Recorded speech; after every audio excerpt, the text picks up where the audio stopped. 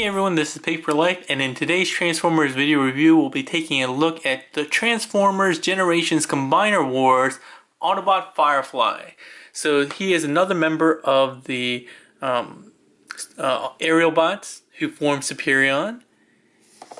So the packaging itself, you get to see a nice artwork of Firefly up at the top. This image again is still pretty low quality from what we've seen as far as box art goes. We do get to see Firefly in robot mode here, nice white, and his alt mode here where he's a stark contrast with this red color.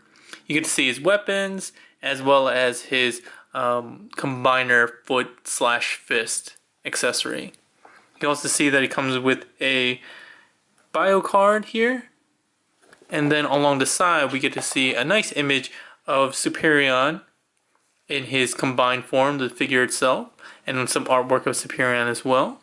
And you see that Firefly makes up number 5 of 5 for Superion. Going along to the back, you see very much the same as we've seen with the rest of this wave. You get to see some robot and alt mode images. You can see at the top right here that you have Superion kind of blueprinted out, and you see that Firefly is highlighted as his left leg at this point. And you see the rest of the wave here. You see Dragstrip, Skydive, Silverbolt, Alpha Bravo, and of course Firefly himself.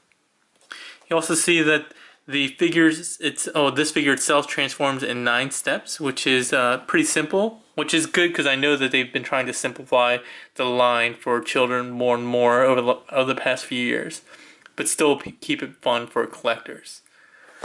Alright, well I think that's it for our packaging review. Let's go ahead and open this guy up and get on with the review. Alright, so out of packaging, here we have Firefly. So, he does come with the standard things that we've been getting with this line. We have his character card.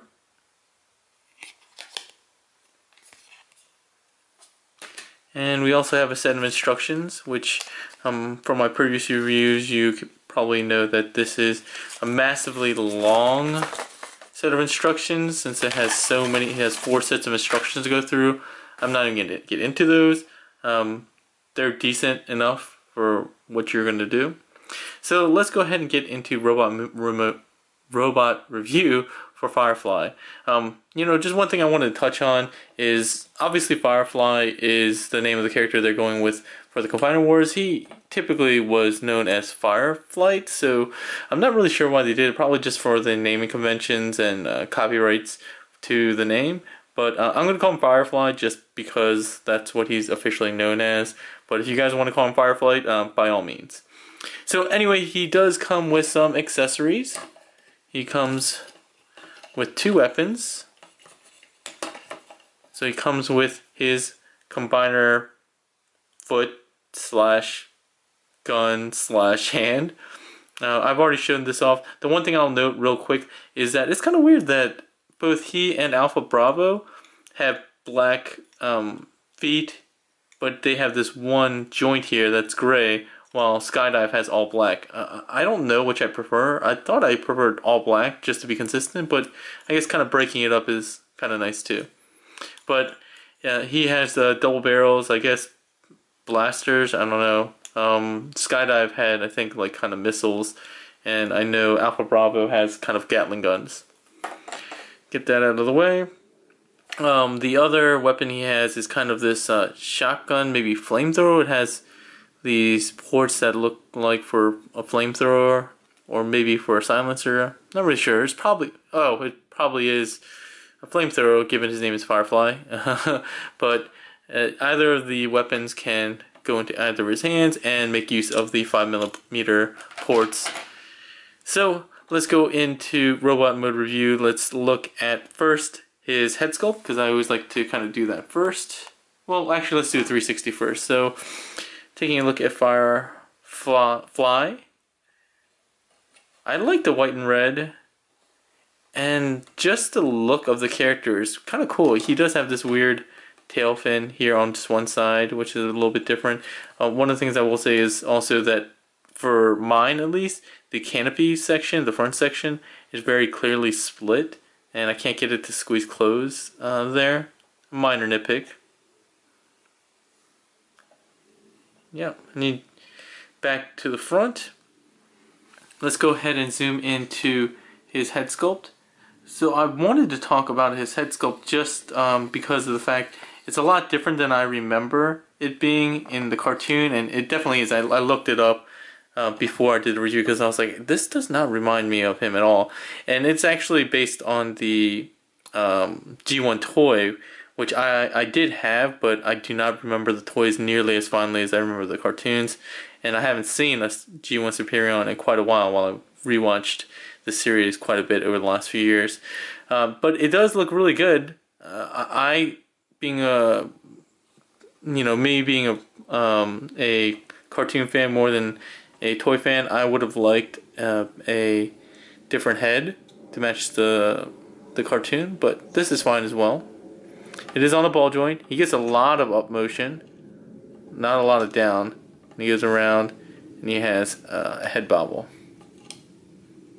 Alright, let's zoom back out and get on with the rest of the review. Let's zoom out a little bit more than that. Alright, so the character itself, after looking at pictures, takes a lot of the design and colors and even paint apps in both this mode and in the alt mode from the G1 toy. So I really like that. So let's go ahead and actually get to transforming him. I don't think I have... Oh, I'm sorry, I didn't do articulation. So he does have ball jointed shoulders. Going around. He does have a elbow swivel. He does have elbows that go 90 degrees, not only forward, but backwards as well, which is just kind of odd because there's no real need for it to go backwards.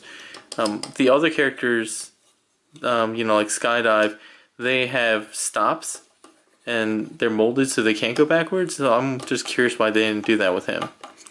In any case, he also has a waist swivel down here around the gray piece. It feels like it has some interference, but it looks like what it's designed to do is it has this little nub underneath the crotch here in the red section, and there's a little indentation, so I guess it's just a stopper to give you a stopping point for when it's straight on. So it's kind of a nice indicator. He has ball jointed hips, so you can go good range of motion. Thigh swivel, does have hollow thighs here. Nice knee bend, and the leg sections are one piece, so he doesn't have any foot articulation. So a really good representation. Like I showed with Skydive, you can flip out these wings if you want and give them kind of a more of a, almost like a seeker silhouette, except downwards. So you have some options there. But that's it for robot mode review. I'm going to explain how I'm going to do transformation like I did with Skydive. I'm going to go from, so in this iteration, he's designed to be a foot, I believe. Let me see which foot he's supposed to be. He's supposed to be the left foot, even though he was supposed to be the right arm, I believe, in the original series. I'm going to have to check. But so just to be consistent with this iteration, I'm going to finish off in the left leg mode, just to be consistent. Alright, so let's go ahead and go from robot to alt, alt to arm, and then arm to leg. Alright, so and then we're going to go all the way back because again I always like to show kind of both ways. So let's go ahead and transform into plane mode, alt mode. First thing we'll do is turn the head around, and as with Skydive, what you need to do is kind of unpeg the canopy, not the cockpit, and extend it straight and fold it all the way down, and these little nubs here will kind of hold it in place here. Alright, same thing as with Skydive, you open the legs and you have these mechanisms that you're going to need to rotate all the way down. keeping these parts straight. You need that tab to stay up. Don't like fold it or anything like that. Close that up, and instead of having the tabs slots here, as with Skydive, they actually have the tabs here, so it's kind of reversed. That's kind of cool. You can tab in both halves of the legs, and then you're gonna fold them in, making sure that these tabs go into these slots here. So tab and slot. Okay, and there's these little tabs up in between here as well that tab to the front part of the jet. Alright, what you're going to do here, just tab in on the front. So the front also has tabs here that go into these little slots. Speaking of tabs and slots, you have this tab here and this slot on the inside of each arm. What you need to do is rotate down on these shoulder pieces and just get this close to the body, and then you just tab those in. And it gets it pretty slim this way, so I like that. Fold down the wings as well as the tail piece, and then fold this entire tail piece down. And mine's really loose, but they do have landing gear that it does a lot of times flop down by itself, more often than it should, and it's kind of annoying. But yeah, very easy transformation into alt mode. And as you can see, my landing gear, I don't know if I'm doing something wrong with it, but it doesn't seem to. Oh, okay, there you go. You have to fold it down like that, and that way it actually stays down. But as far as folding it up, I don't know how. See, mine's really loose. I thought maybe I have to push it up more, but it doesn't stay up. But yeah, folding it down, it goes all the way down like so. So let's do a quick 360, looking at the front, going around to the sides. They've done a nice job with the paint apps on these jets. The aerial bots, they have a really good paint job, and they've been, again, really faithful with trying to get the look of the toys and the G1 cartoon into this generation's Combiner Wars line. Like I was looking at pictures, these details are pretty similar to the blue here and the gold here. As far as the sleekness of it, again, you're going to get a lot of plain with robot on the bottom. That's not something they're really trying to hide.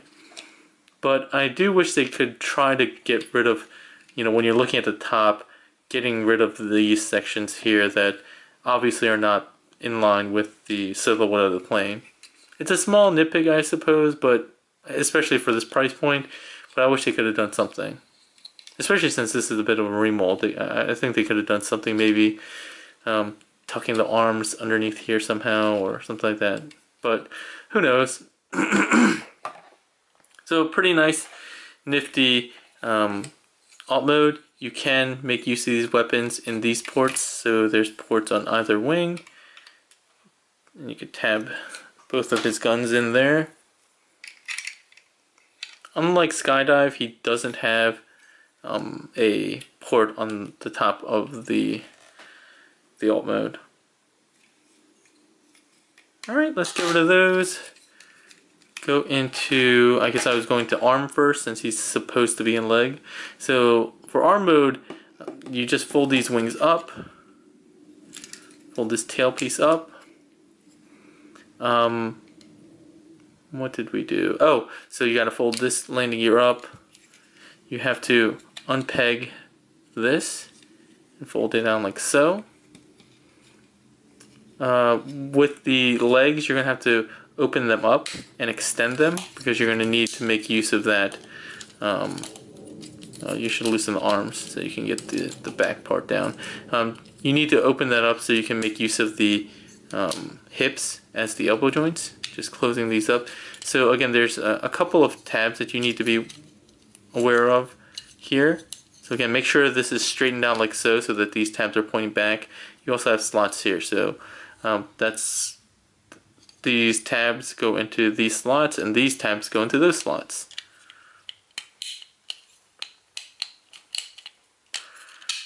Come on.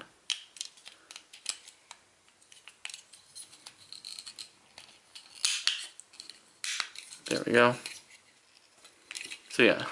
Then what they say to do with the arms is kind of interesting. So you could leave it here, I guess, but then you have a weird kind of arm sticking out here, and it does get in the way if you turn the arm. So you need to get it cleared away. What they tell you to do is bring up the shoulders so that they're like this, and rotate them back. Oh, sorry. Stay on camera. So rotate them back, the shoulders like back like this, so they look like this from the top, and then rotate at the elbows and bend them at the elbow. So there's two small tabs here, and what you're supposed to do, I think, the way they show it in the instructions, which is not clear, but what I assume, they have it bent back at kind of like a 45-degree angle, like this, and it kind of lines up with the fist with those tabs. So what I think you're supposed to deduce, even though they don't show it, is that they kind of tab onto the, but they don't tab on all that well. And I mean, it's fine, but it doesn't tab on tightly since they're not really long and they're not even circles. So I mean, it also looks kind of weird to do it like that. Let's finish off transformation and then I'll show you maybe some alternate options. So the last thing you do is reveal the combiner port, so you can push back on the head and bring the combiner port out. And then you can attach the fist. So this peg goes into the bottom of the feet. I'm going to open up the thumb and rotate it up, since it's going to be his, oh, he's supposed to be his right hand, I guess. Right hand. Pull out the fingers, rotate them down like so. Then you have an arm. Come on.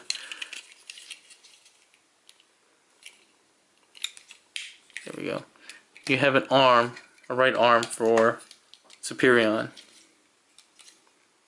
The arms are kind of long, but I'm going to touch on that really on the combined mode review when I put Superion all together. But I don't like the look that this kind of has with this out here. I don't think it really makes sense. It doesn't seem very smooth. And if it was for these pegs, it's not a very good design for the pegs. I mean, since you have the option of rotating it all the way up, I think you should rotate them up and then deal with the arms by just kind of laying them as close to the cockpit as possible. Kind of like that. I think that makes more sense, I guess. So yeah, I would say this is a better option than the official transformation. But officially, you're supposed to, again, pull these down to be in line with his body and then grab on to those pegs. And then you get some articulation at the waist, and then using the hips as the elbow joint. If you want, you can rotate it this way and have this be on the inside of the arm, but that's not what the official transformation is supposed to be. This is supposed to be the inside of the arm, and the tail pieces are supposed to be the outside of the arm. So they're supposed to line up with the cockpit. Alright, let's go ahead and get them transformed into leg mode. So leg mode, you kind of go back into jet mode almost. So bring the arms back to the front and rotate them so they're straight down. And you're going to rotate those all the way down. You're going to want to collapse the legs again, so pulling back on the front and back parts of the legs. Going all the way down and in. Close up those legs with the same tabs I showed you before. Tab in the arms to the side of the body, like I showed you before. One quick note, which I should have done before, is just so you don't see the face on the back, you should rotate the head before you close up the legs. So I apologize for going a little bit out of order there. And then lastly, straightening out the hand, putting the finger so it becomes a foot. So this is, oh sorry, and then pulling these up. I thought I had already done that, but yeah, these are supposed to be up. The only time they're down is for alt mode. So yeah, this is the foot mode. So yeah, you can keep seeing that this landing gear keeps folding down for me. This is leg mode, so if you want to go with the, you know, the kind of traditional layout for Superion, where he usually makes up the right leg, you have him like this. I think he's, did I say right leg? Left leg. Now I'm confused. I think it was originally the left leg in the G1 toy, typically in the show, but in this iteration, he's making up an arm. No, I did it backwards. I was supposed to end in arm mode, in leg mode. Oh well, we're gonna keep going anyway, and go. Oh, I did. I just did arm mode. I'm confusing myself. I apologize. It's late. So now we're gonna go back into the robot mode, going from leg to arm to jet, alt mode, and then back to robot mode. Okay, I know that was really confusing. So going back. Let's go ahead and make the fist first since we can. Open that up. Make the right hand. We're going to go ahead and untab the arms and pull them up. While you're here, just go ahead and fold them back like so, rotate them back, and rotate at about 45 degrees. At the elbow joint, and then bend at the elbow joint. Get them to kind of tab onto those circles again. If you can do it. They just need to kind of be in the general vicinity. Alright. Opening up the legs and extending them downward.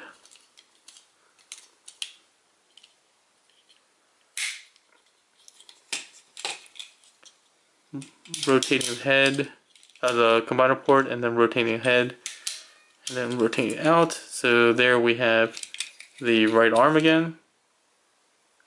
And then rotating it back into airplane mode, alt mode. Just get rid of the hands for now. Gonna go back to folding these legs up.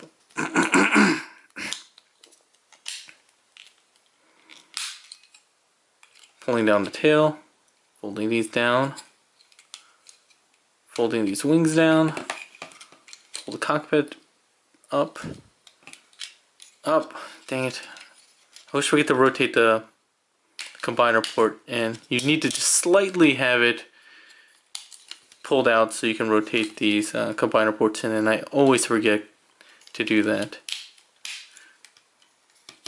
So yeah, going back to the cockpit, rotating that down so it sits flat. Bring the arms back around and down.